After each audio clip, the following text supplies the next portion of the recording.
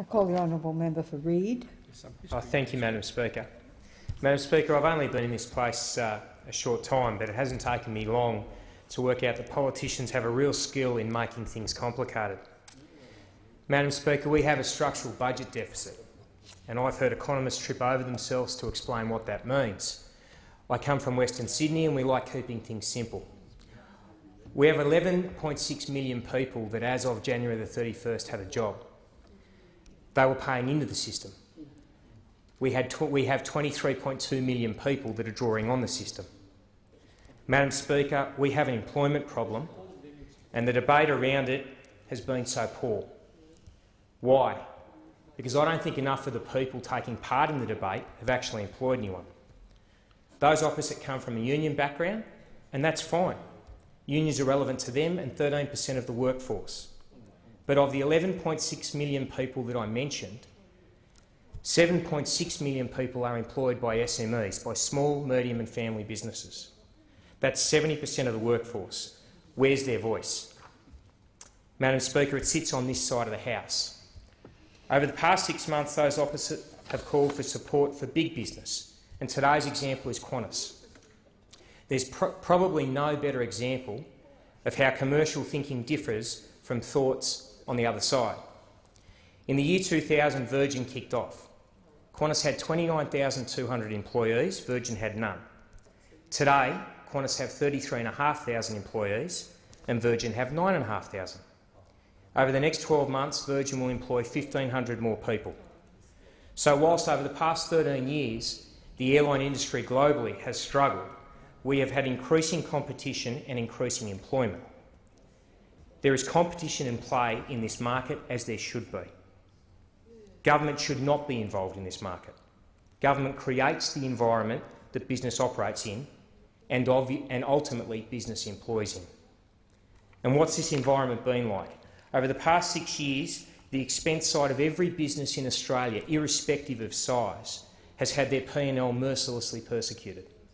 At the same time, consumer confidence has been shot to pieces. Whereas traditionally business owners would increase prices, maintain margins and ultimately bottom line, they haven't been able to do that. In fact, because consumer demand has been so weak, many have actually had to lower their prices at the same time as incurring increasing costs. They have turned to the expense side of their P&L, and the expense that has been lowered to offset this is wages. SMEs have either reduced their hours of operation, changed the way they run their business, or the owners have worked more hours themselves and not paid themselves. Over the past 6 years, there's been an unprecedented casualisation in our workforce, and that has occurred to give employers the flexibility to reduce their expenses by lowering their wages. Here's where it gets even worse.